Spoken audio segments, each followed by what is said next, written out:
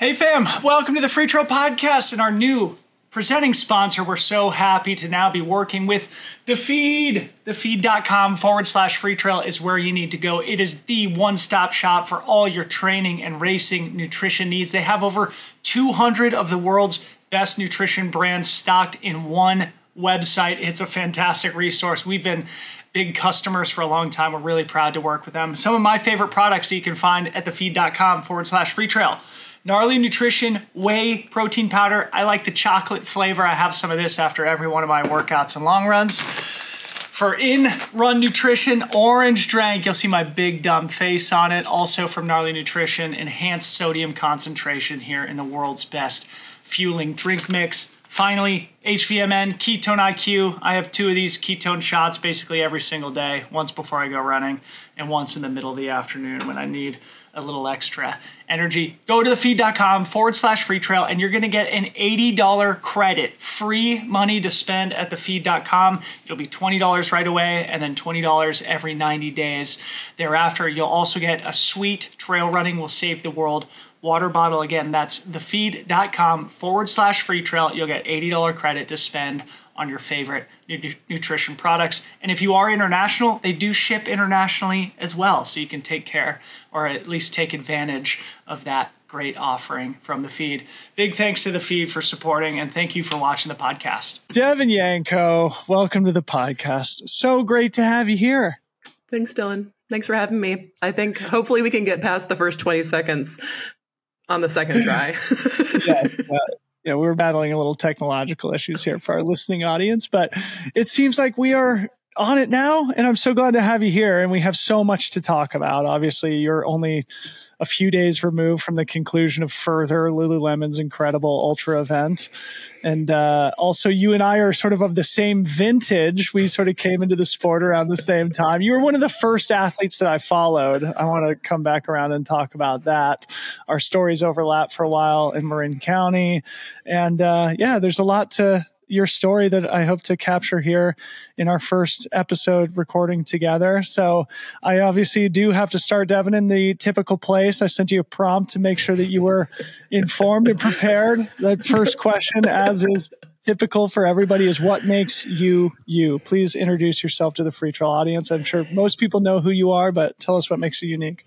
I mean, I feel like that kind of question can spark some existential dread and have a meltdown. Because what does make me me? But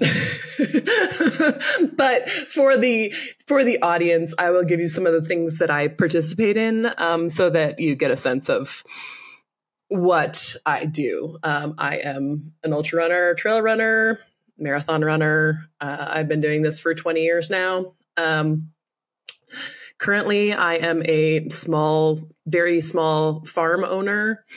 I'm a coach. Jokingly, during Further, we started to joke that my bio should just be former everything. So like former Division I basketball player, former librarian, former bakery owner, former podcast host, former, just listing all these things I used to do, which some of those things I still do in and out. But yeah, I mostly think I'm just a human having a human experience out there in the world.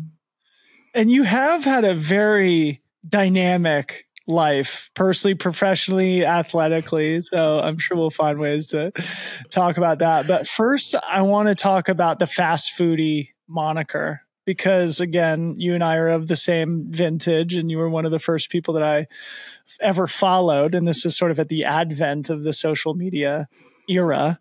And of course, I know the origin of Fast Foodie, but why don't you enlighten the audience of where Fast Foodie came from? Yeah, so in 2007, I went to culinary school, and I did it for myself. I knew better than to try to go into the restaurant industry. I was doing it because I wanted to support my own running and everything else like that. And then it accidentally turned into a career, first as personal chef and then as a restaurant, cafe, bakery owner. But yeah, for lack of a better, when social media came around, it put together, it's really funny when I get tagged in on social media because foodie is such a loaded term. But back then it was just that I am fast and I really like food. So. Well, it's clever and it's easy to remember. So it's therefore perfect for what was your private personal chef business. And it's also perfect for your Instagram handle now. But I don't know. I think it's an interesting part of your story, just being in the culinary world. And we'll come around to talking about MHBB in that chapter of your life. But I'd be interested to hear more about where the culinary passion and profession was born. What led to going to culinary school? It's actually funny because like growing up, single parent household, my mom was not a very good cook. Like she's very much, I don't know how old your parents are, but my mom's in her 70s. And like that generation was really afraid of undercooking food. And so growing up, I was not a really big fan of food because I just associated it with like really overcooked things. Thankfully, on the other side of the spectrum, my dad's partner, when I was, like early teens, she was an interior designer, but she was like a mind-blowingly good cook. Like she had lived in South America, in Asia, in the South, like all this kind of stuff. And I went from like eating chicken that I had to put mayonnaise on at home to like eating food that like just blew my mind. And so having those culinary experiences with my dad and my stepmom like really started to pique my curiosity. And it's funny. The first thing I learned how to cook was like porcini mushroom risotto with like truffle. And like, I learned how to like grill a perfect flank steak. And I was like 14 when I learned how to do that. Right. So I had that side where I was like, I really appreciate good food. And, when I would travel with my dad around the world, like we'd go to the most amazing restaurants, we'd have those experiences. And then there's like this basketball playing swagger girl who eats McDonald's on the other side, where like, as I went into college and like stopped playing basketball, it's like I still appreciated good food, but like couldn't afford good food. And then as I came out of college and I was like living overseas, I would go to nice restaurants and I just had that side of me. But the reason I went to culinary school is because I was like, okay, as a runner, everything I knew about nutrition was like stuck on one side, right? Like if I want to support my running, I have to eat this way. And then if I want to enjoy food, I have to eat this way. And that didn't really make sense to me because I was like, it's all food. You should be able to make those things go together. So going to culinary school was a way for me to be like, can I eat amazing food that also supports my running? And like the answer is yes. And now I find it really baffling when people don't think those things go together because they really do. It's interesting though, because most people would like go get a degree in sports nutrition and you decided to go the more practical route of like actually learning how to cook yourself. So one thing I've never spoken to you about that I'd be really interested to hear is the history with Tartine. Obviously, I know your husband, Nathan, used to be a baker at Tartine Bakery, and I'm sure a lot of our listeners have no idea what I'm talking about. So maybe you provide a history lesson about Tartine and how that ultimately created the conditions for MHBB, which we'll get to in a bit. Yeah, I mean, when Nathan and I were kind of introduced, long story, we were told, I was told that Nathan existed and that what made us perfect for each other was that we were both runners and we both like food. So basically when I met Nathan, he was a baker at Tartine. He had been there for, 8 or 9 years by the time I met him. And I mean, if you want to go see what Nathan looked like before he had a zillion tattoos, you can read the Tartine Bread book because he's in there. And Nathan essentially was Chad, the owner's right-hand man. Like they were besties, and Nathan, like that was a career place for him. And, meanwhile I was over like doing my own thing. And I always said, like, if you're ever interested in like going out on your own, I will support you and I will help you. Like I said, I didn't go into culinary to be in the food industry.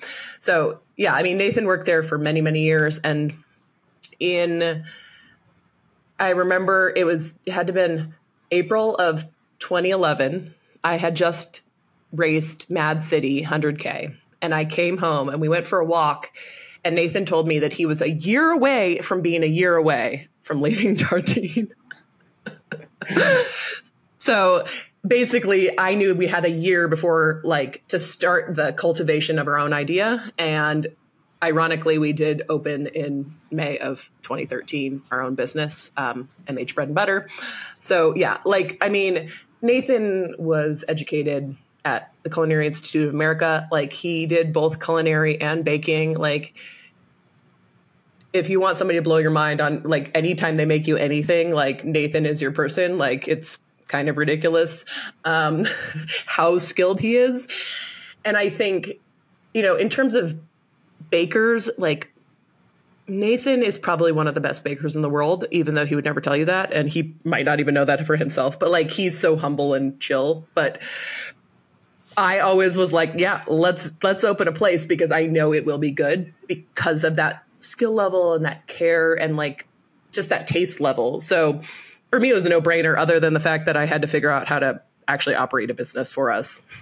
Yeah, it's so funny. And I can't remember if it was you who told me this, but one of the early sort of memories that I have of visiting MHBB, somebody made the comment to me that, like, you know, Nathan is like a world-renowned baker. Like, he went to the bread world championships or something like that. That's always stuck in my head. Is like, there's a bread baking world championships and Nathan was a participant. I don't know if you want to tell that story. If there's a gluten Olympics or whatever. Well, there is a competition in which there is like essentially what you were talking about. Nathan hasn't actually participated in it, but Nikki Justo, who is a part of our community and our flour purveyor, actually has been on that team and led that team. And I think Nathan's had ample opportunity to join that team. But like, also when you're running your own business, you're not like, hey, also let me go do this thing that requires like my undivided attention for like 6 months. So yeah. Okay, well, let's come back and talk about that in a sec. But of course, we need to bring your running story into the conversation here.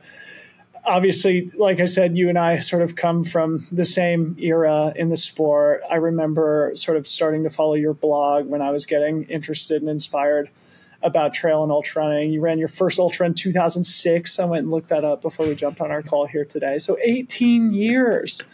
So maybe like before we go back in time and talk about more of the stuff that you've accomplished, if there's anything you want to say about where you see yourself kind of in the arc of your career now and like maybe how your mindset and motivation has changed through that 18 years, just in general, before we get to some of the specific stuff.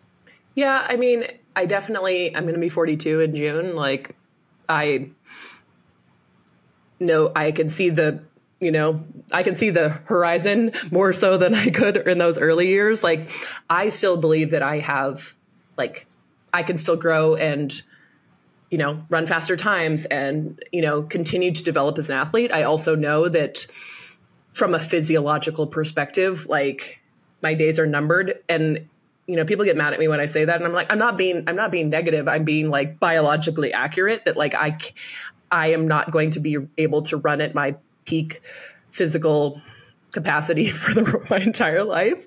But I actually think this is probably the most fun part of my career because I feel like I have the most space to not, you know, it's not just about like achievement, it's about experience. And like, there's nothing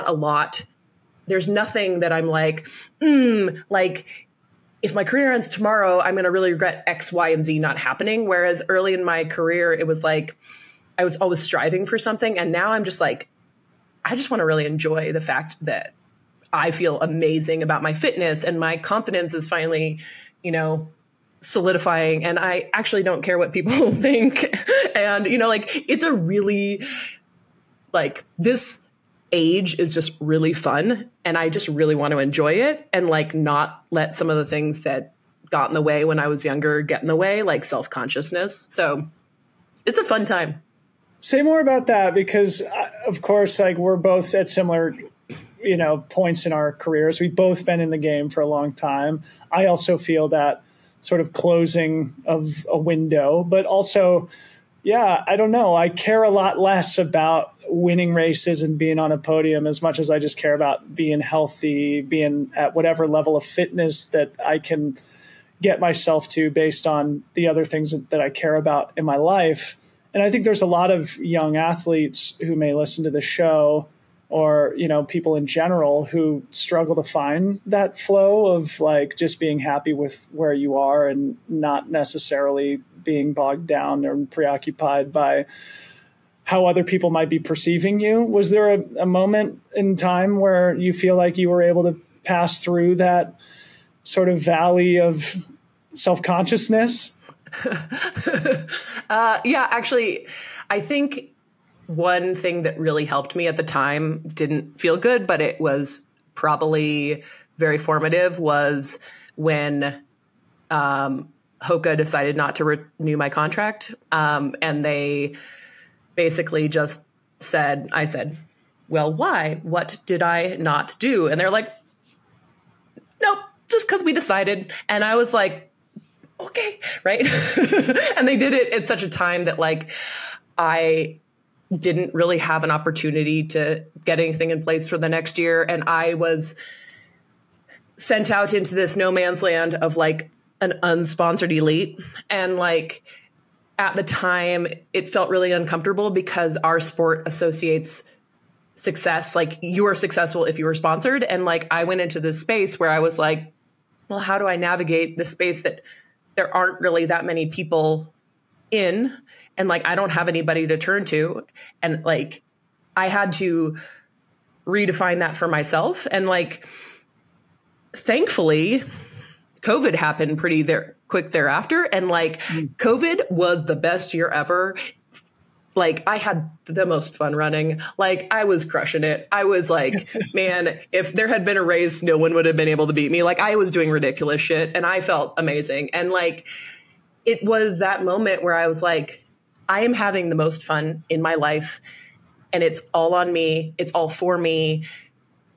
And I don't have any restrictions. Like nobody's going to tell me what to race anymore. Like no, there's no pressure. Like, yeah, there's pressure from like the way we interpret the community saying like, this is valuable and this isn't. But like, ultimately I just got to do what I wanted. And so coming out of that, like, I just felt like I could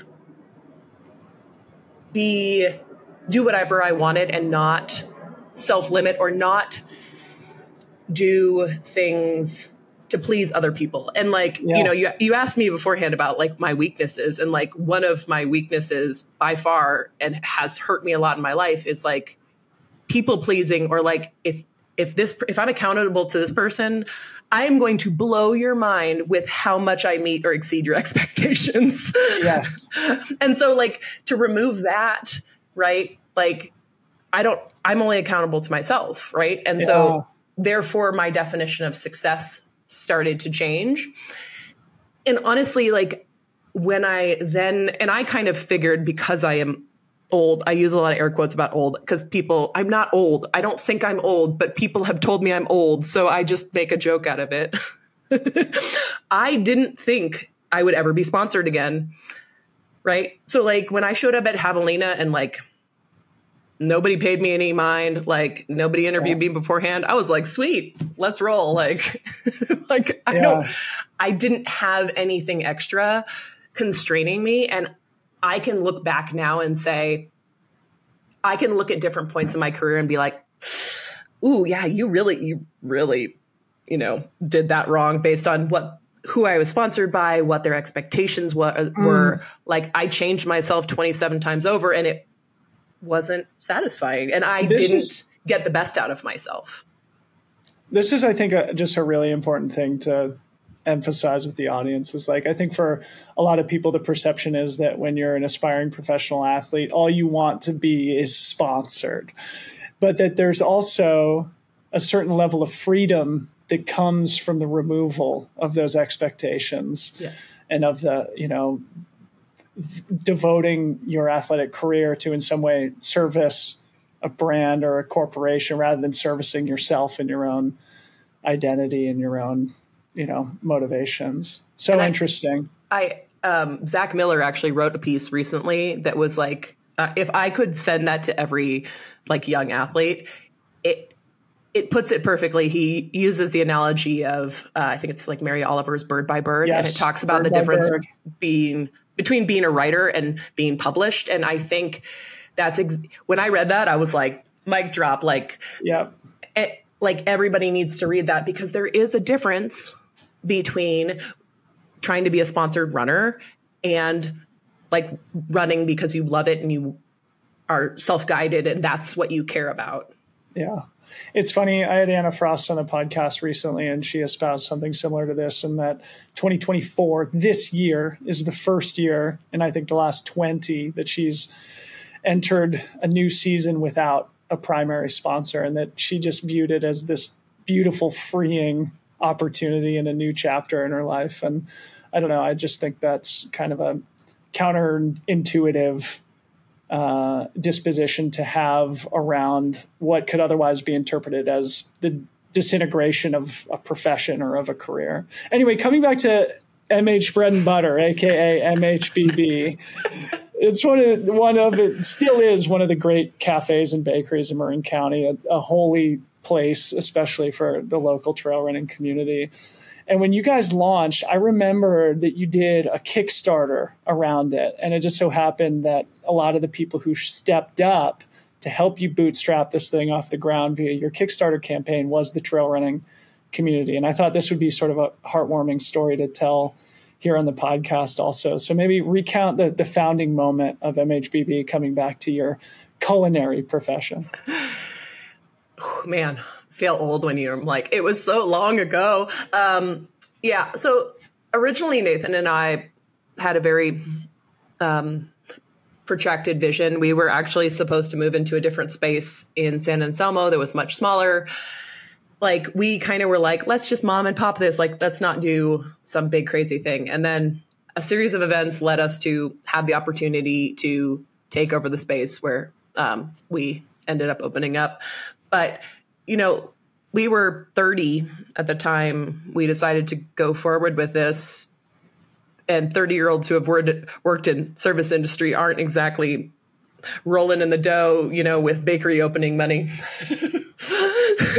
So, you know, one of the things that I did feel like I had, and like Nathan also was a part of that, is like, we were a part of the trail community, like founding the trail community in Marin. And like by 2013, like that is 4 years into when we had started the Ninjas and everything else. Like, Brett had opened SFRC, like our community was so strong that I was like, I mean, I kind of feel like, you know, asking people for like $20 at a time, you know, like that there's enough people who follow me and understand who we are as a runner and what we put into running, that they will be able to say, if you put it in half as much as you put into running into this bakery, it will be a success. And like, it was really cool to kind of see people like really come with it. And we made well over, we had done something like really, like, we set the bar really low, and then I think we made like double or something what we had planned on, racing. So it's a great story, right? Because the trail community did show up, and we all know that it takes capital to start a business, especially something that requires a physical space like a bakery with probably an exorbitant rent in San Anselmo here in Marin County, California. But MHBB is an institution now, and you guys are no longer involved, and we'll come around and talk about that. But one of the things that you just mentioned was like, you were part of like the founding group of people who put Marin County trail running on the map. Like, obviously there were people that preceded you, but as trail running has grown, Marin County and the community here is like sort of one of the focal points or one of the geographies that's known for our sport, at least here in North America. As you mentioned, San Francisco Running Company was started around the same time as MHBB. I know you're close with Brett and Larissa. I wondered if there was any good stories from that time in your life, or just like anything you'd like to share about sort of the two of your families, right? The Rivers family starting SFRC and you and Nathan starting MHBB around the same time, which are both now two institutions in Marin County. Both of you guys have exited your businesses, but like that effort lives on behind you. And I wondered if there's any great stories from those founding moments. Yeah. I lived in the Bay Area starting in 2005, and I was more of a road runner, ran my first ultra, which was Headlands in 2006. And like at that time, all I wanted coming from a team sports background was like, where are my people? And I would like show up at road races and be like, hi, will you be my friends? And road runners were like, no.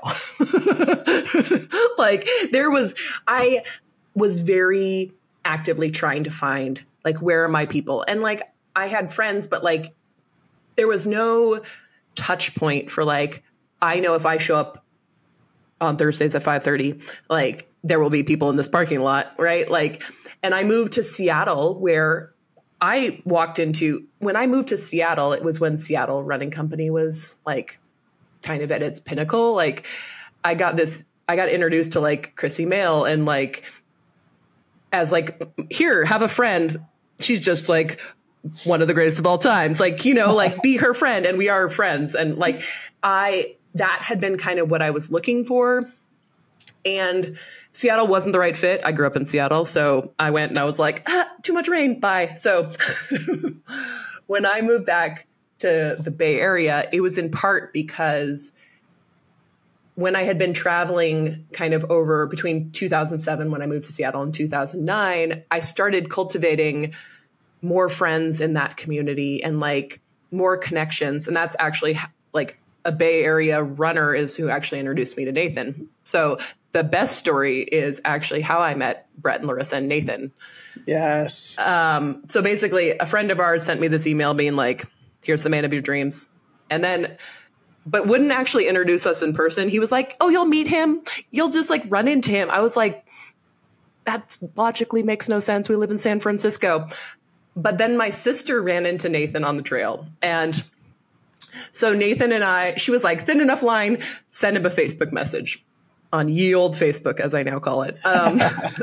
So Nathan and I started talking. It was right before my birthday. And so basically on my birthday, I invited him and like randomly Brett and Larissa, who were like followed me, but I didn't know them. Like I had not met them. So I invited Nathan, Brett, and Larissa, and then the person who wrote this email, and then their friend who was Caitlin, who I had raced before with. And we went on a run in the Headlands. And like, so basically it was really a ploy for me to like hang out with Nathan, but like Brett and Larissa got to come too. And like they definitely need to tell you their side of the story, but I think that they were a bit like, Devon Crosby Helms wants to run with us. Yeah. So we all went on this run, and Nathan brought me a watermelon as my birthday present. And then basically, because we had such a good time, like we all started doing this thing that I eventually named the Ninja. Like we just were like, hey, are you a weirdo who wants to run in the trails at 5:30 on Thursdays? And like, so the three of us were just kind of like, yeah, that sounds totally normal. And like, as like, we just all became really close friends. And I mean, Larissa's practically had a baby on the floor of MHBB. So we were like friends, like real friends who like, you know, would catch your baby as it comes flying out kind of friends. What a great story.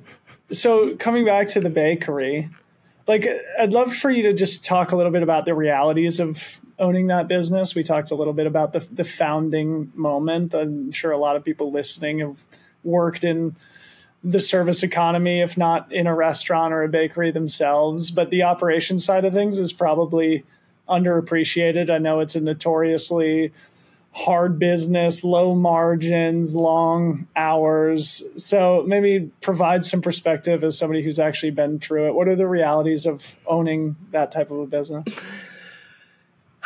Yeah, I mean, now it's really funny whenever people have always said to me, oh, I'd love to own a bakery. And I was like, don't roll your eyes at them. Like I get like a twitch because I'm like, it's said in such a way that it sounds so romantic, and like, you know, Great British Baking Show makes baking seem really romantic. But like, I think people just didn't necessarily understand the fact that we were actually operating like three businesses. Like we had a wholesale business, which we were delivering bread sometimes in my Mini Cooper from like the Golden Gate Bridge to like Healdsburg, right? Like that alone is a standalone business. Then we had a retail bakery and we had a cafe. Like the early days, like Nathan and I were so naive. Like, so it's like, we just basically committed to running the hardest ultra of our life with no information and like no supplies. And like, just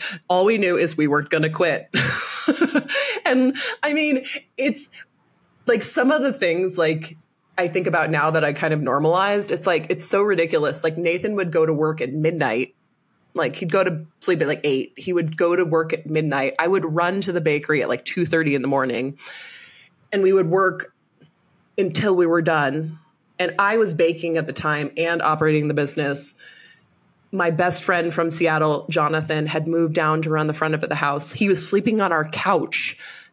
Like it's so funny to me in hindsight, like how bootstrapped we were in the early days. Like there was nothing, like we just didn't have the money. So we did everything. Yeah. And like people, like from the moment we opened the doors, like the first day we were overwhelmed. We were sold out and we're in the back, like 3 of us, like Nathan's old coworker from Tartine had come up to help us. And we're just in the back, like, what's the easiest thing to make more of?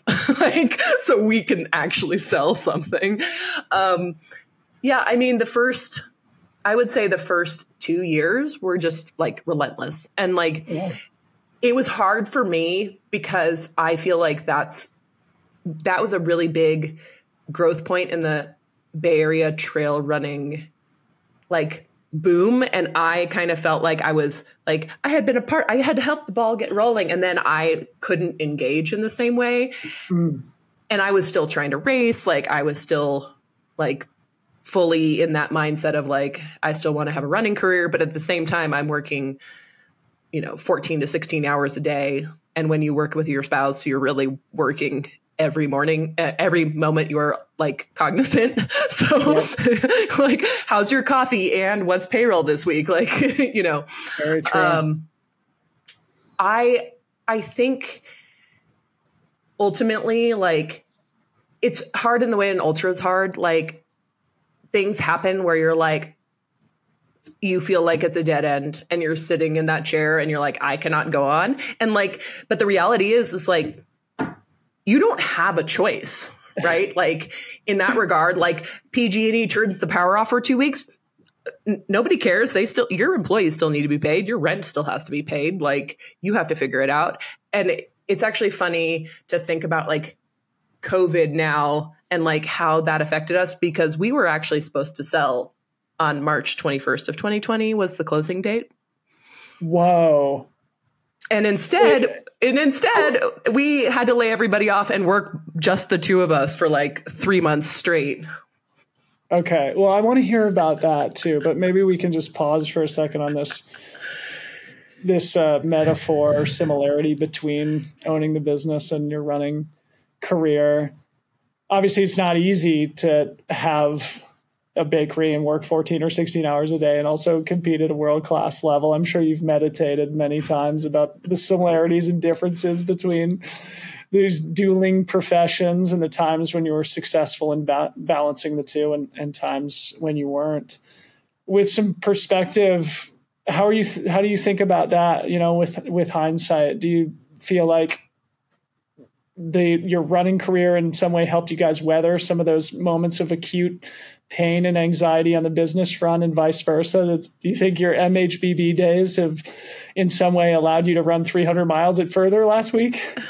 Oh, I mean, I definitely do think, especially in the early days, like I think the endurance it takes to run, ridiculous distances. And like when we opened, Nathan had done Hurt, he had done Hard Rock, like, and I had paced him at all of those events. And like having that level of capacity to like do something physically difficult, like part of what we were doing was physically difficult. Like, it's not just like we're like working on a computer for 14-hour days. It's like I'm standing on my feet, lifting up 50-pound buckets of dough. Like, so in a lot of ways you can just tap into that, like that sense of like, well, I know my body's not going to break down, like, what does it take? You're like, oh, I can't do this. And it's like, oh, okay, maybe I just need to eat something. Like, maybe I need a nap.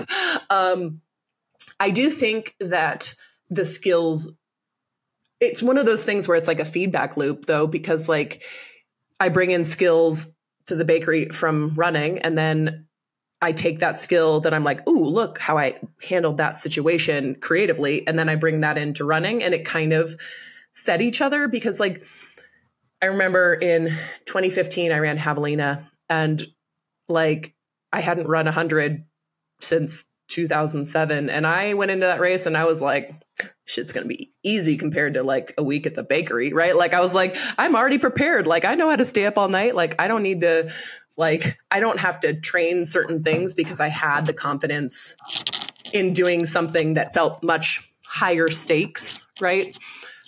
So it just made it did make it feel easy. And like, especially, it's really funny for how well my running went in 2020, given the fact that I was also like, we were basically went from like, I am at the finish line.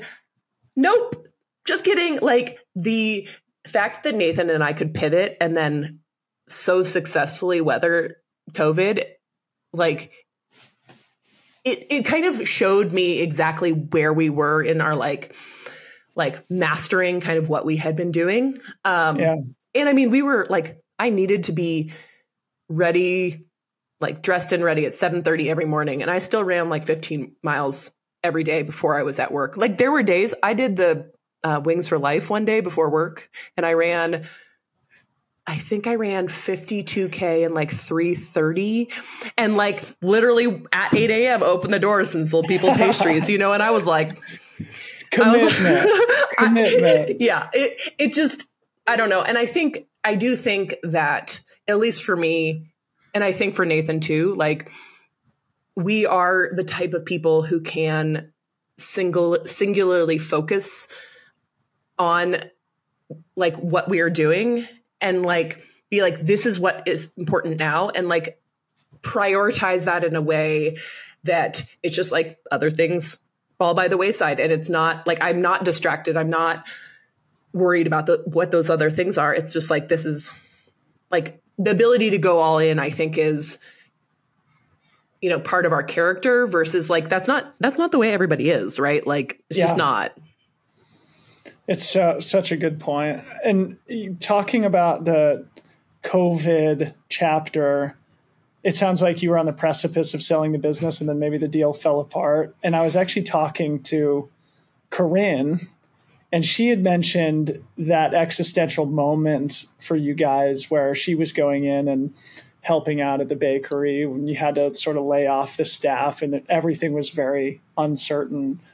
So I don't know if there's anything more you want to say about that acute moment of suffering, or in general, how the acute suffering that comes with small business, like how that took a toll, because eventually you did sell the business. So you could take us through that moment too, what made you and Nathan ready to exit, and, you know, whether there were conflicting emotions about it too, because you could almost view it as, you know, a retirement moment for an athlete too. Like, you guys had built that thing for 10 years. And, you know, it's time for the next chapter. I'm sure there's some conflicting emotions there too. Yeah. I mean, like I said, we had originally planned to do something very small and like more energetically sustainable, you know, like we didn't go in with the intention of running a $3 million business, like with 40 employees, like that ages you very quickly.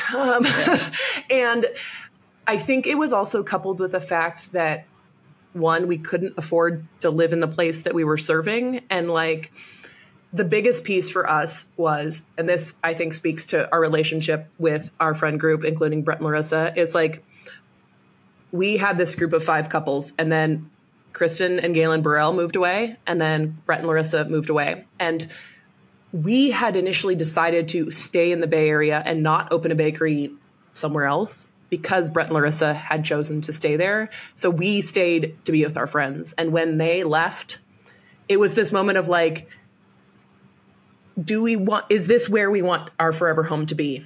Mm-hmm. And like, yes, we had a successful business, but then when it is successful enough that you're not like head down, just making it through the day and you're like, hey, do I want to start over with a new friend community and like all of this stuff? Like, we still had friends, but like the closeness of that group, it just kind of made us be able to evaluate that and be like, is this sustainable? And I think, you know, the biggest toll was on Nathan, like just like how much he was putting into that. And I definitely feel like my ability to hold boundaries with like work-life balance is slightly better than his. And so it's like, it was also just like, do I want to see this like ultimately burn Nathan out? And it's like making that choice before it's a reality is responsible. And, you know, we started a process that was very slow. Like we didn't want to be like, we're selling now and we get us the fuck out of here kind of feeling, right? Like it was very slow. And because of the uniqueness of what we were selling, we knew it was going to take time and the right vision and understanding, because like even in the industry, what we were doing is very unique. And so therefore, like when people look at it on paper, they don't necessarily understand, why does this cost this much when X, Y, and Z? Like, and so interestingly, the buyer that we ended up selling to is the same person that we were in contract to sell at the beginning of 2020.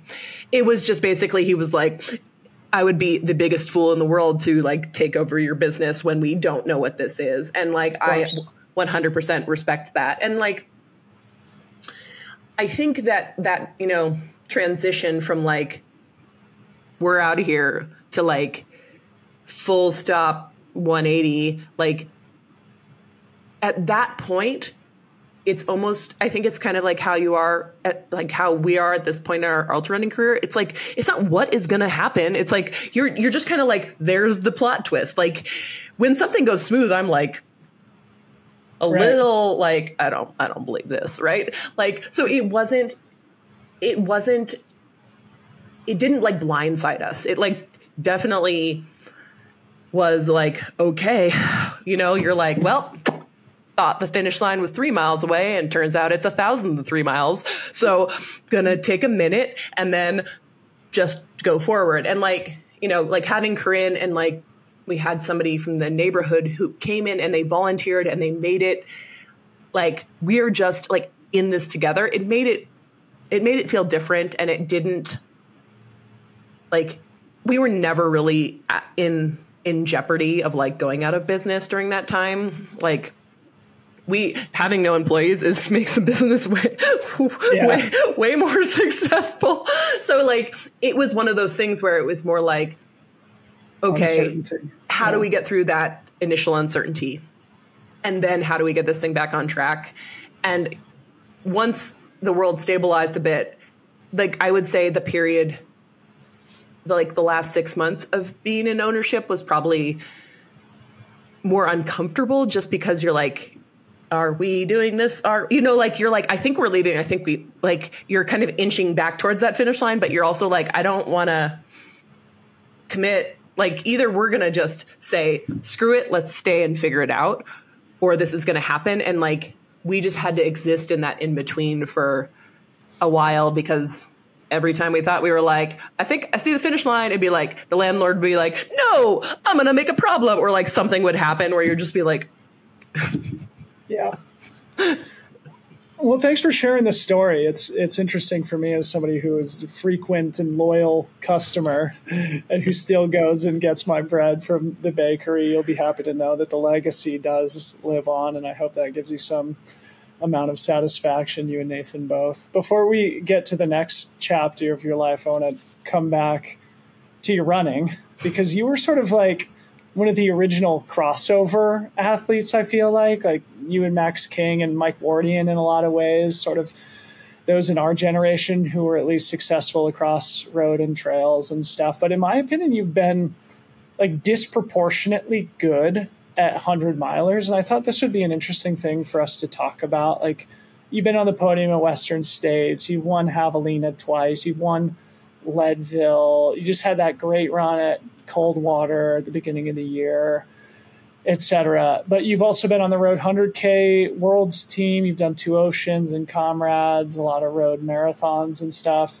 And I think like, especially now, there's maybe that pressure to specialize, right? And in my mind, you've been uniquely good at 100 milers, but you've made a point not to specialize in the way that like Jeff Browning or Carl Meltzer have. Share a few thoughts about just like the arc of your career, developing as an athlete and making it a point to not specialize. Yeah, I mean, when I came in the sport in 2006, it was very, like when I crossed the finish line at Headlands 50K, which was the 50K trail championships that year. And I knew nothing. I had no idea what I was doing. I literally had never run on trails really, except for like a lakes loop, which I don't really count that as trail run. So we used to call it the Roadrunners Trail Loop. So when I crossed that finish line, such a good loop, by the way. Such a good loop. So the best. But when I crossed the finish line, Cammie Semick, Nikki Kimball, Connie Gardner were like, who are you? And all we know about you is that you run marathons too. So you should come be on the 100K road team. And I was like, okay. Like to me in those early years, and I think there was a period of time in which everyone, like Ann Trayson, amazing on the roads, right? Like Ann Trayson had, until Camille came on the scene, like Ann Trayson still had most of the world records on the road and things like that, right?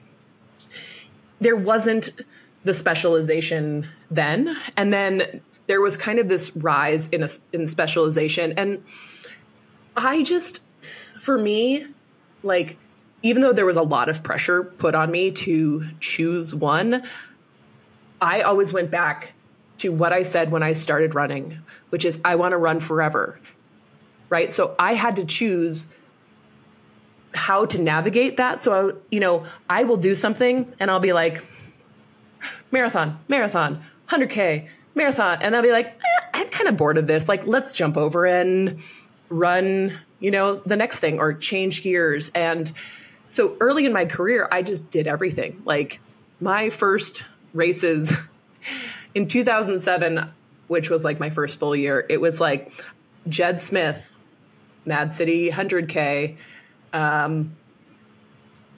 TRT 50 mile, which was my first 50 miler, which is pretty gnarly. And I had the course record until like 4 years ago or something. I just followed my interest, right? And I was like, this feels good. I like training in this way. In 2008, I ran Vermont.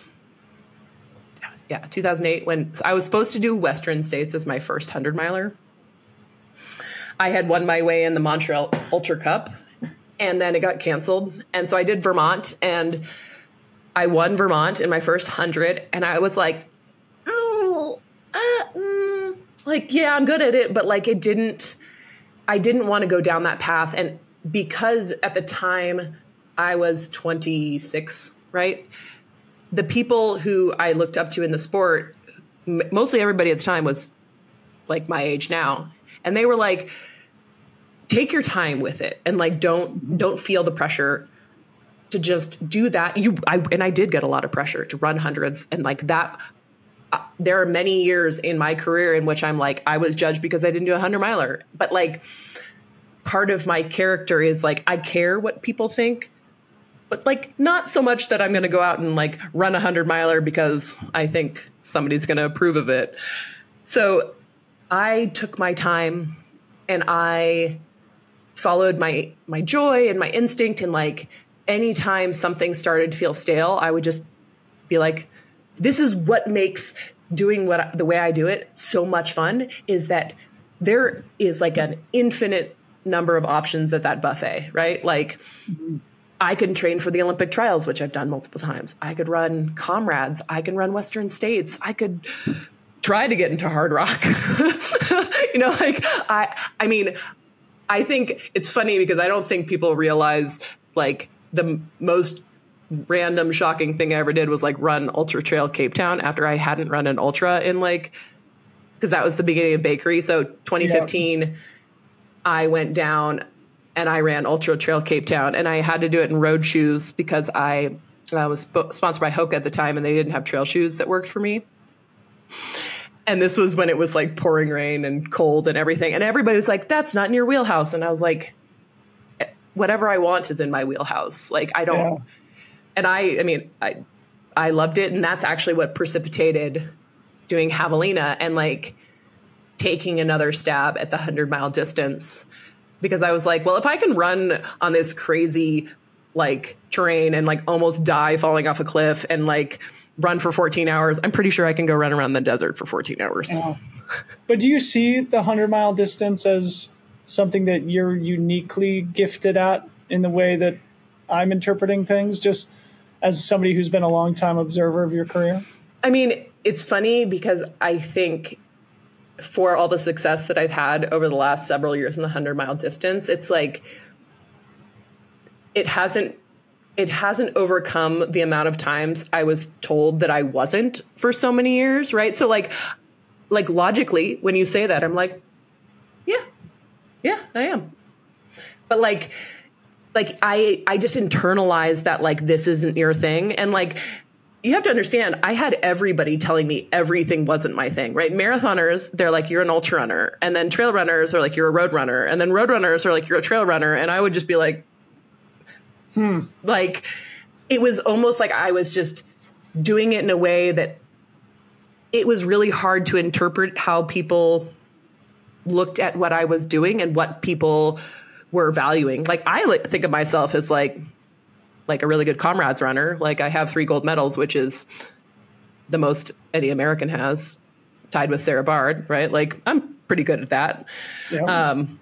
But now, I mean, over the last couple of years, I definitely think that like I am definitely moving into my era where like 100 miles, where like where I am in my career, my mentality and my skill set are all aligning to like really make me dangerous at that distance. And also, you know, I look at where 10 years ago I was like 50 miles are my jam.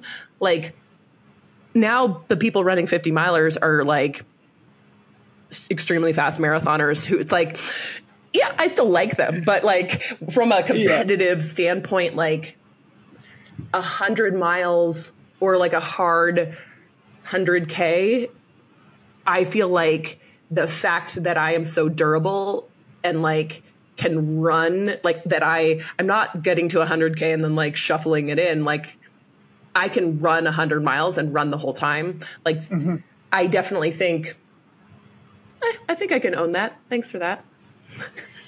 Yeah, well, I think you might have a lot of 100-milers on the docket this year. So maybe we'll come back and talk about that here at the end of the convo. We obviously need to spend a lot of time on further. So before we get to that, let's just like close the loop on the story of post MHBB when you guys moved out to Colorado. You now make your home in the Salida area, not far from Leadville, for those who are wondering where the heck Salida is. And it seems like there's a really great community that's been building there, especially since COVID. I think a lot of the folks from the Front Range and other parts of Colorado have recognized that as being such a perfect and livable area in the state. So just again, close the loop on that part of the story, going from restaurant life to homestead life, and, you know, just fill the audience in on what you're up to now.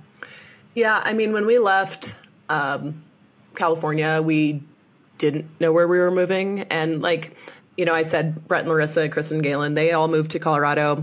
They all live in the Front Range. And Nathan and I knew we didn't want to live in the Front Range because we didn't really have an interest in making a lateral move. And I jokingly say they wouldn't let us in Louisville anyways because we don't have children. Kind of true. Kind of true. I mean, it's just like not like, it's just not. I have hand tattoos. Nathan has tattoos everywhere. Like, we are not the vibe in Louisville. I don't know. You guys know. But like it like we were looking for somewhere that checked a lot of boxes, but wasn't also like would allow us to actually afford to live in a way that we hadn't been able to in Marin. And like the plan had been to spend a year going around Colorado, testing out different places. We tested out proximity to your old stomping grounds, just down Valley, where Down Valley Trash. Shout out to Down Valley Trash. In Glenwood We're talking Springs. about Glenwood Springs. Yeah, a great town. I love and Nathan, of course, loved it because we had an Airbnb that was on the river, and he could fly fish out of our house because Nathan's a fly fisherman. And the first thing anybody we met there would say was, this place is really expensive. And I was like, next. Yeah. So we actually ended up in Salida because of Anna Mae Flynn and Gina Lucrezi and Sandy Nypaver. Basically, I love Leadville. Like, I've raced Leadville. I've come out numerous times and stayed in Leadville. Courtney DeWalter was trying to recruit me to Leadville, and I was like, yeah, except for I don't like snow. So when we came, basically all I knew was that like Salida was where Anna Mae lived and Sandy lived. And I was like, let's just rent a place. So we got an Airbnb. Nathan and I, like I said, we had a plan to not live anywhere for a year. We were in Salida for 2 days. We looked at each other and we were like, well, fuck. Like, yep, I guess we're moving here. Like, it just felt right. It just felt right. It felt like the environment's what we want. Like, the trail running is amazing. Instantly, like, the community, of my friends showing up, having people and connections, the cost of living, there's great fishing, there's great running, there's not crazy amounts of snow. Like, so we were like, okay, we'll just rent for a year. You're going to reveal everything about mine and Nathan's personality and what happens next. We rented a place and then instantly you bought it from the owner. No. And then instantly Nathan's like, let's get jobs so we can get a mortgage. So we both got jobs. We both got jobs because nobody gives you a mortgage if you don't have a job. Right, yeah. You had to be able to get a loan. But we ended up buying we found this place in Howard. So Howard is just outside of Salida.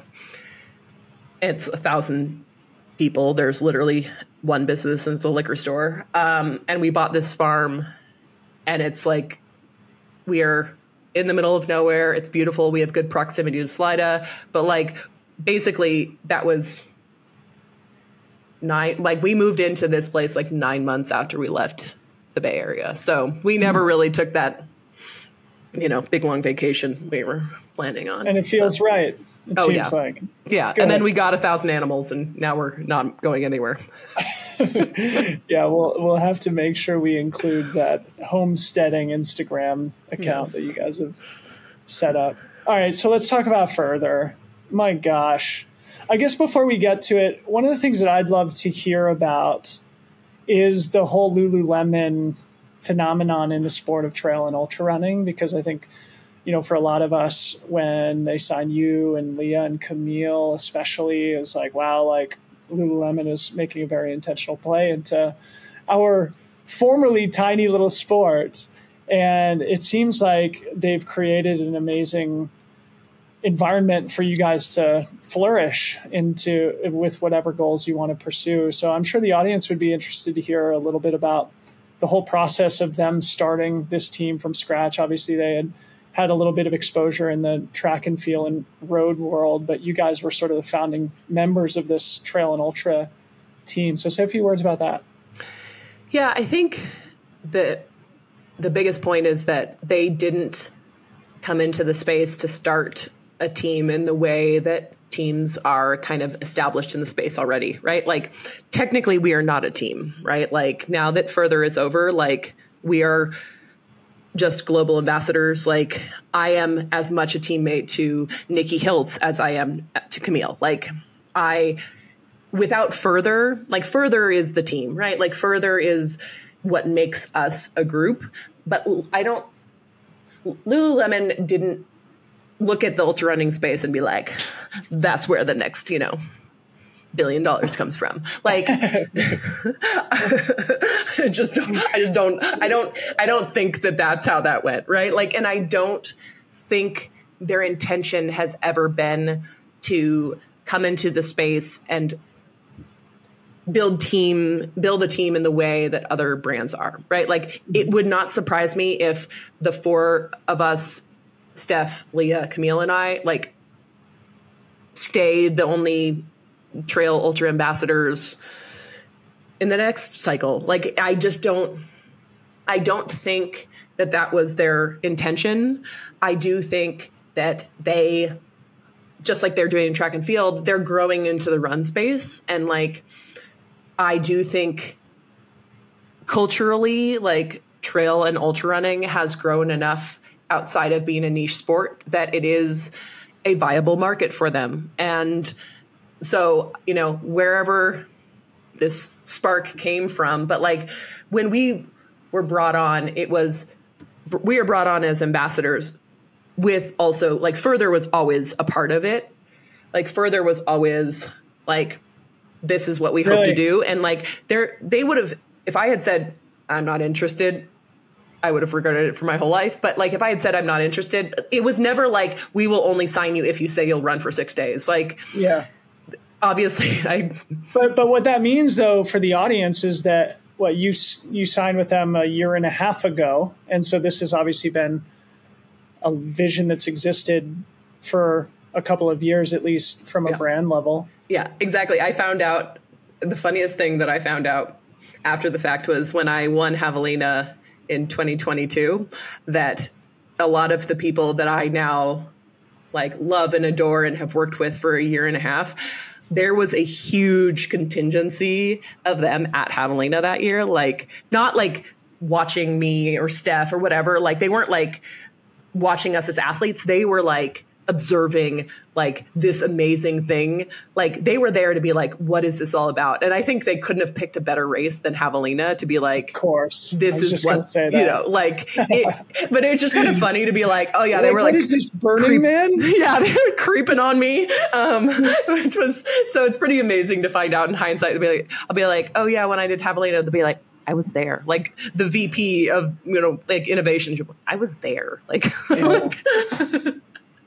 So add some detail on the research element of Further, because I think this is one of the things that it was probably the most important factor of the whole 6-day extravaganza, but that may have gone over the heads of a lot of the people who are just passively observing. I know Emily Krause and Megan Roche were there. So, I mean, just say a few words about that research initiative. What sorts of data were they collecting and how they capture it, and how do they plan to use it practically?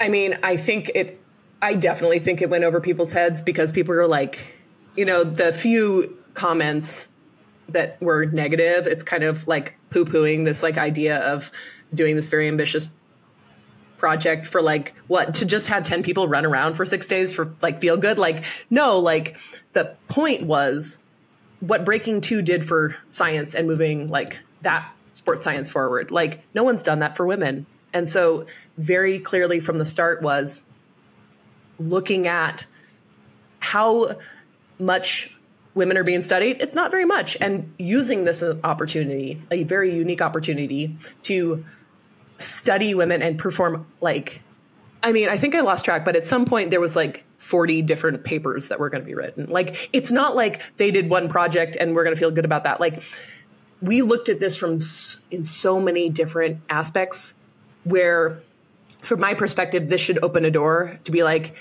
okay, we studied X factor, you know, like biomechanics. They had, I mean, I don't know if you guys could tell from like what you were seeing out there, but like we ran through a biometrics tent on every loop, like with force plates in the ground that they had to build, like pour cement to put this whole thing together. And like, so every time we went through that tent, like they recorded like how we were moving for 6 days. Like, that is insane.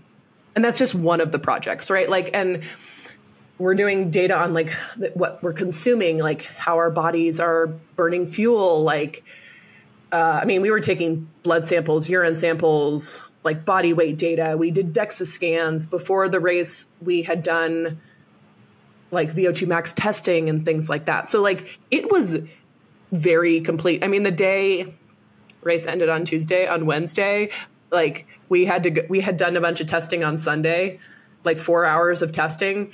And then like the day after the race, they're like, and now you're going to do fasting blood tests and resting metabolic rate. And you're like, I don't want to leave my bed. Right. Yeah. I mean, there was somebody who was doing a psychosocial project, which is interesting when you think about every time I'd come around on a lap and I'd see the researcher, I'd be like, she's judging me.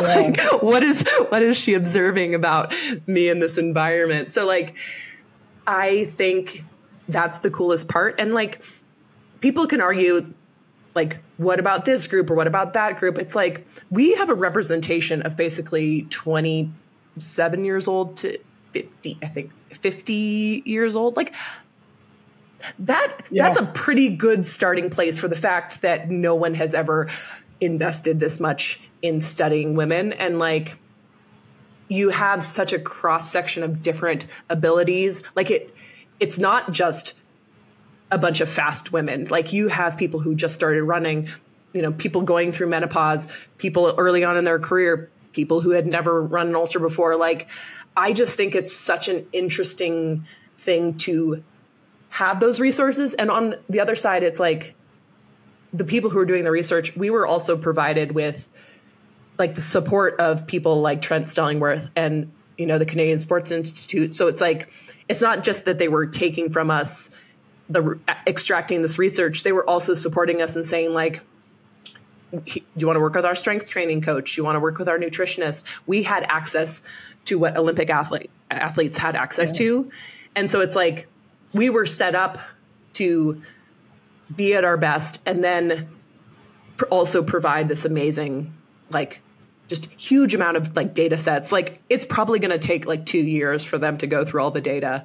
Like, I was going to say it's going to have a long tail impact in the sport. Obviously, it was 6 days. It sort of owned Instagram. You may not have appreciated that because you were too busy either running circles or probably laying in bed. But holy smokes, was it so fun to follow. And now, obviously, there will be a lot to look forward to in that sports science department specific to pushing women's sport forward. So talking about your goals specifically, I'd love to hear a little bit about this. I know you ran Coldwater Rumble in January, I think is sort of like a quote unquote 100-mile training run. I think building fitness and testing fitness before further. What were your goals for the 6 days and anything you want to say about the preparation going into it? I'm sure people would love to hear. I mean, my goal was to win, and I took a very I had a lot of fun at the press conference revealing my goal, since nobody actually, for a long time, I had been very coy about like, I want to run to my potential, because I think it's more effective to just drop the hammer and be like, this is like Sports Illustrated and ESPN really appreciated it, at least. So like my goal, I basically prepared myself to run as many miles as it was going to take to win. And I knew that Camille was going for the men's world record. And on paper and in theory, it seemed, based on my plan, very feasible. My training went really well. Like, I did a YouTube video every single day. You could deep dive as deep as you want to into that. But like, I took a creative approach to training. It was not very similar to anything else I've ever done. Like, I sometimes would run 5 times a day, like 5 miles, 5 times a day. Like, I prepared my body in a way to every day just wake up and be like, this is what we do. We just move. And like, for me, the biggest aspect when I started my training in December, the thing that I knew was going to be the most important was the mental piece, because I knew if you think about the highs and lows of a normal ultra, now extrapolate it to when you're in the most pain, you're the most tired, you don't want to do this anymore, and you still have 4 days. Like, I feel like that aspect, like more than just like averaging 100 miles a week, like I came in very clear mentally and like with a very clear, like what success looked like for me. That wasn't a distance. And, you know, if you look at what actually happened for me, like I clearly did not run the miles that I had set out to, but like, I also do not feel, I feel like I succeeded because of the way that I handled what actually happened. And like one of the things that you still ran 313 miles in 6 days. Exactly. And I took, God. And in the middle, I had to take 32 hours off completely. Right. Really? Okay. And it's like, I am very proud of the fact that when I was running amazing and the first day I ran 115 miles, right? Like I said to my crew with a little swagger on the first day, because Camille was running like 7-minute pace. And I was like, I don't know if that's humanly possible for 6 days. It seems a little fast. Like I said to them, I'm playing the long game. And 115 miles was more than I needed to average. And I felt good. And on the end of, so basically the middle of day 2, so going into that night, I was put on a medical hold and I had to stop. And I had to kind of go down the path of ensuring that my health was okay. Mm-hmm. And like, you can't argue with reality, right? Like luckily I've worked with Emily Krause in the past, right? So we had already talked through how she would approach like her opinion, depending on where we are in the race. And I was like 160 miles into the race and like potentially like I felt we thought that I was developing a stress fracture, right? Yeah. And it's like at that point, if I was like day 5.5 and on pace for a world record, I would be like, break both of them. I don't care. I will sunset myself off if I break the men's world record. I don't care. Walk off into the sunset. I will here in wheel off in a wheelchair. Yeah, but like that point, it was like my goal is in jeopardy. How do I want to handle it? And so we handled it appropriately by like giving me time to rest and see, like, first I rested overnight and then I tried and it didn't feel better. So then we went and like, we investigated it and like made sure that like there was like, I didn't have a broken leg. And like, then every day we evaluated it. And so basically the right start of day 4, I came back out on course, like feeling good. I could pass the hop test. There's plenty of explanation of what happened, right? Like it is a repetitive stress on anything that's the same over and over again. Like your body is going to react. And so I came back on day 4. And it's funny because Charlie Dark mentioned on my Instagram post today about like the moment, like I kind of like came back out of my cabana and like, just like, the fact that I returned, like that's all that mattered to me was like being out there with my team. And like, I ran 20 miles that day and I was like, oh, I feel fine. And then, but at the same time, now that the goal is gone, how do I proceed? Like, how do I find a definition of like, I could just have run 20 miles a day, but like that didn't feel good either. So the next day, I ended up running 50 miles and half of that I ran at like 8-minute pace. And like, we're on the second to last day and everybody is like, what? Like where? Yeah. And to me, it showed to me that everything I built in training was true, right? Like that I am durable. I could feel this good at the end of the race. And whereas when I came back, I was like, maybe I can like get to 250 miles. And then I ended up getting over 300 because the last 2 days I ran 50 miles, 55 miles. And then like before 10 a.m. I ran 28 miles. Like I'm very satisfied with the fact that for what happened and how I dealt with it, which is giving myself a lot of grace. Like I still actually ran an amazing race. Like we actually ran a ridiculously incredible 6 days. I only ran for 58 hours out of 144. Like, and you put down 313 miles in 58 hours. That is sick. So I'm sure it's hard to capture the 6-day experience in words. In fact, that's sort of been the theme of a lot of the Instagram posts that have come out of it. Everybody's like speechless, not sure how to articulate my feelings, but you know, this is a podcast. So maybe I'm sure you're still sort of collecting your thoughts, but share a bit about in what ways this maybe changed your perception of yourself or the sport in general, or if we want to get super spiritual and existential, how it changed your perception on life and existence on planet Earth. Oh, it did all of those things. I mean, in a lot of ways, I'm actually grateful for the fact that I had to change my plan, because I don't know if I had been singularly focused on competition, I think I would have missed out on some of the things that ultimately made this impactful for everyone. And it's like, you know, when I came back, my goal was not to like run an amount of miles that would make people care, because it's like nobody can conceptualize running for 6 days.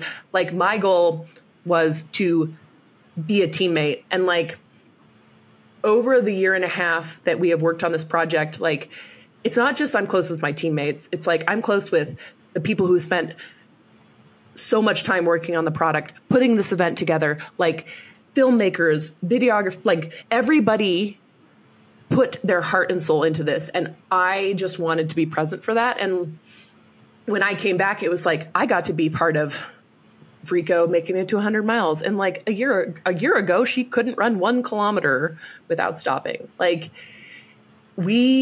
so cool. It's so like incredibly cool. Yeah. I think you actually, like the way that you put it, which made me cry multiple times, like every time I read it, I think is the best way for people to understand it without being there, which is like, people understand what it means to be like the golden hour and like what that feels like and what it feels like for everyone who is a part of it.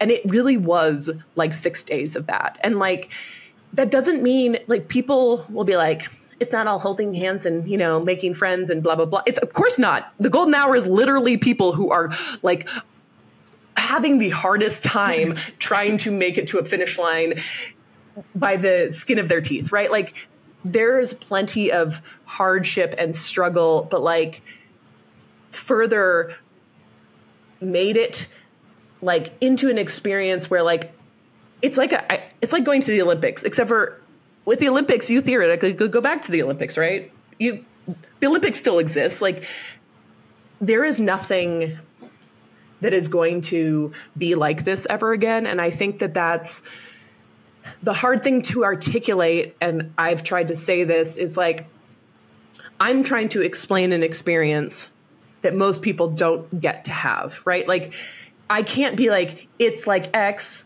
right? Because this was so singular, right? Yeah. Like the way it came together, like, I don't think anybody imagined this would be like what it was, right? That's the problem. It's like, I went to summer camp and I never want to go home. Like, we built a rocket and went to the moon. Like, like you said, it was golden hour for 6 days. And like, you can't just walk away and be like, cool, see you at the next one. Like, it just, it's so true. I want you to build off this, but before we get to that, something I wanted to read here, something that I read yesterday that struck me and that feels appropriate to bring into our conversation here. And this is a quote from the CEO of NVIDIA, which is, of course, like the hottest company on the NASDAQ right now, but a company that's been around for 30 years and is finally hitting its stride. And the CEO says, "Resilience matters in success. I don't know how to teach people it except to say, I hope suffering happens to you. Greatness comes from character, and character is formed out of people who suffered. I wish upon you ample doses of pain and suffering." It's just like so perfect and beautiful. So what you were just saying, I want you to keep going on it about, you posted something about how you were sort of mourning the fact that it was over, and kind of one of the tragedies of being human is that it is hard to explain how impactful this was. Like, you kind of just had to be there to experience it. And we only get a few of these in our lives that are so meaningful and so deeply touching. Like, it just doesn't happen every day. I'm sure, it's sort of hard to come down after such a massive physical and emotional undertaking, but maybe share a little bit about what the aftermath has been like. I mean, I think that quote is perfect because the amount of, the not necessarily what, I mean, plenty of cry pictures ended up on the internet, obviously, but like watching somebody cry or have a low moment doesn't actually, like, you're not feeling what their suffering is. And like everybody had a day in which they were like at their lowest and could not find a way to keep going. And like on those days, that's when somebody would just come and be like, just come with me for one lap or whatever. Right. Like, and that's the unique part of this, is that because we cared so much about each other, that became the thing that mattered the most, was not like my singular race or my goals or like whatever. Like you always had the energy to help out your friend, right? Like I made it to 300 miles on the last morning and I was like, I still feel fine, but like, I don't like what I have like 3 hours. What's my motivation? Like, I'm just sitting there like, it kind of feels arbitrary. I'm not going to make it to 350. So like, yeah, like, so what? And I hear I was next to Leah, like we were next to each other. And I hear her husband, Mike, say, Leah, you just need to run a half marathon in 3 hours. Like that's all you need to do to make it for 400 miles. And I was off that bed and I walked out and I said, if you want my help, I will get you there. And she had been having a really hard time. Like it had like running 400 miles is freaking hard. And she was like, at that point, like, why, right? Like, why am I like, who cares?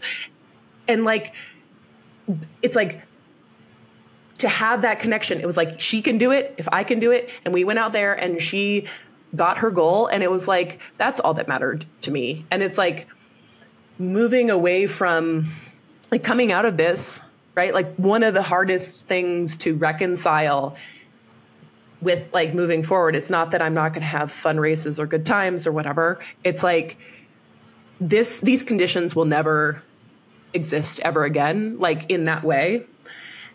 And all of us, like everybody, like Nathan was there crewing me and like he came home the day after the race and like he was like, I feel lost. Like everybody who's been a part of this, it's like, how do you go back to real life after something like that? And it's like we have become so close with so many people and spent so much time that like finding a way to transition out of this is like, I don't have it figured out, right? Like, but I do know that like just because it's over didn't mean it didn't happen. And I can go back and I can think about that. I can look at a picture. It's very easy to make me cry right now. I just like go read somebody's Instagram post and I'm like, waterworks. I tried to read Nathan a comment on one of my posts and I started crying, like and it's like, yes, it's going to be different. Like we're never going to be in this environment ever again in this way.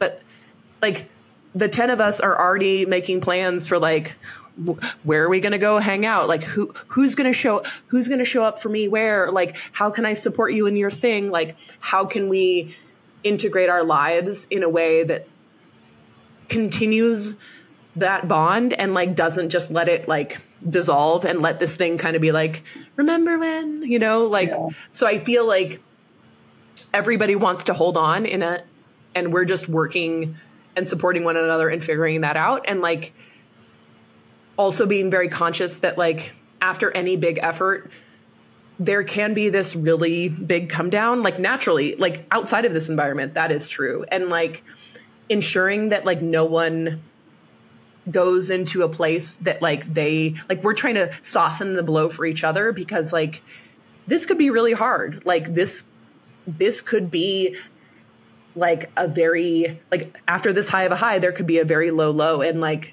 just being conscientious to continue to keep the magic going and the conversations so that we are still supporting each other, even though the event is over. So true. Just like character, friendships are born through pain and suffering. I wish you ample doses of pain and suffering. And, as a dad now too, like, the instinct for me oftentimes is like, oh, protect the kiddo, protect the fam. And, he's going to need that pain and suffering. We all need the pain and suffering. And so it's almost compassionate to, like you did with Leah, just be there for somebody while they're in the pain and suffering. It's so beautiful. This is why sports are the best, for God's sakes. Thank goodness. All right. So how do we wind down now? I think, we talked earlier about your versatility, and I sort of shined a light on the fact that, at least in my opinion, you're like just a really good 100-mile runner. Obviously, you already crushed Coldwater in January. You're in at Western States based on your grindstone performance last year. And I noticed that maybe you're going to be doing the full Grand Slam this year. So start winding us down here by telling us about, in what ways, this further experience now informs the next chapter of your competitive life and what that looks like. Yeah. So I guess I could make my big announcement that I'm doing the Comrades Grand Slam, because I am doing Comrades still. God. It's 3 weeks. It's 3 weeks ahead of Western States, so it's almost perfect. It has, in recent years, only been 2 weeks, so 3 weeks. At this point, it's not like 4 hours, so I feel very confident in that.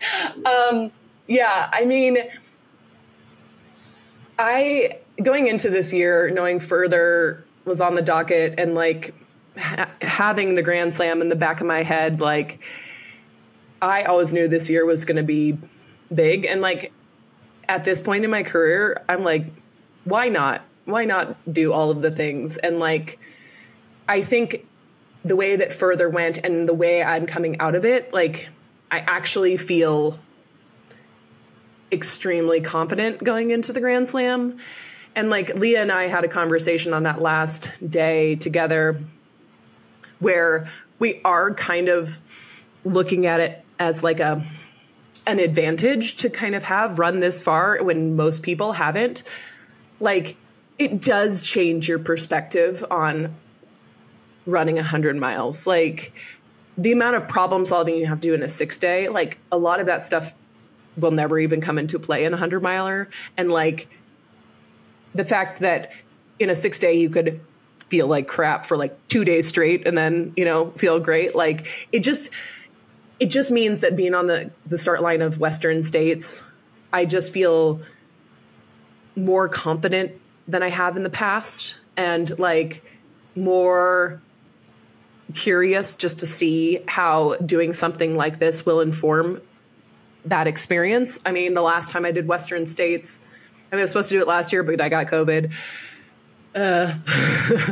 Live in a bubble for the next 3 months. The last time I did Western States, I was still in my 30s, and I still cared a lot about what people said. And I had multiple things happen to me before that race and during that race that did affect me mentally. And they were not, as the story has been told, they weren't a function of me being emotionally weak. It was a function of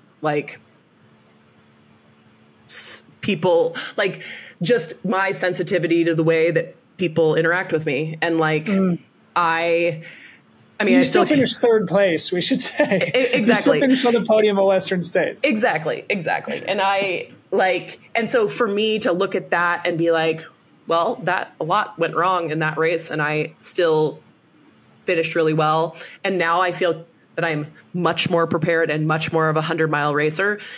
I'm excited to run Western States. And I truly feel at this point in my career, whether I have an amazing performance or an average performance or a crappy performance, that I am the most prepared to give it everything I have. And I'm very excited to do the Grand Slam because I feel that kind of challenge is perfect for me. And I have wanted to do it for a really long time, but I feel now I'm not trying to participate in the Grand Slam. I'm trying to race.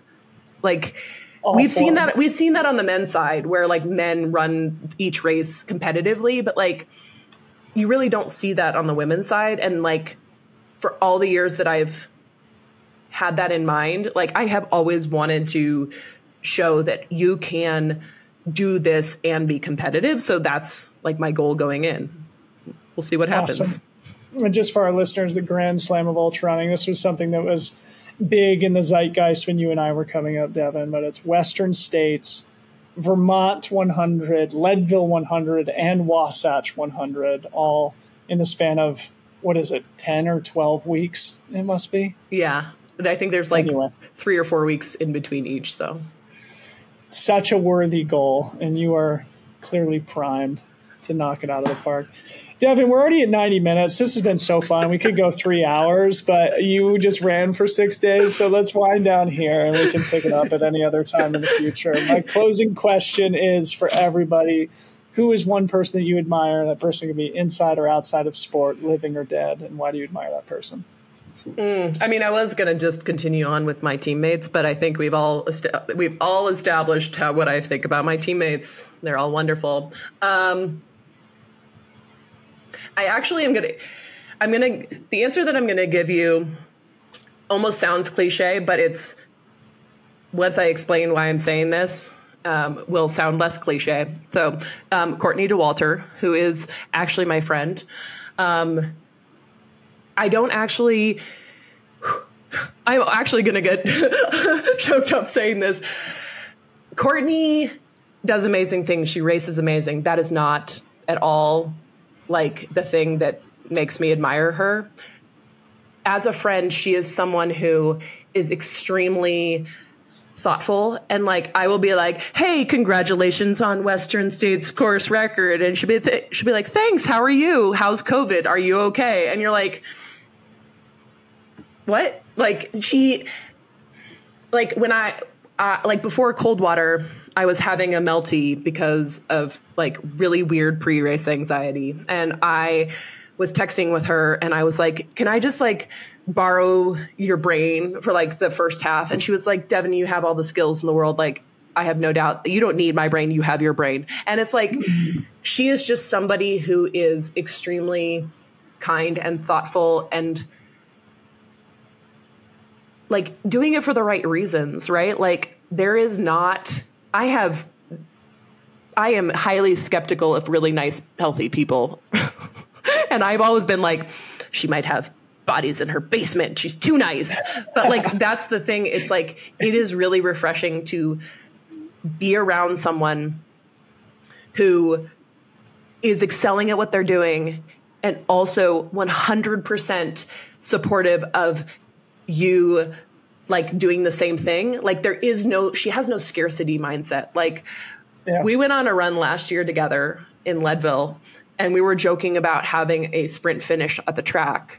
And she was like, well, it'll be a sprint finish as long as you give me a mile's head start because you're way faster than I am. And I'm like,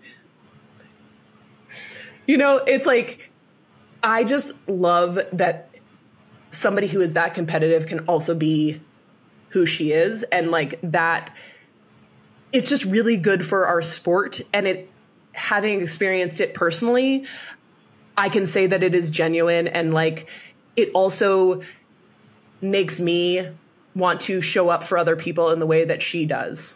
Oh God. Perfect. What a dismount, Devon.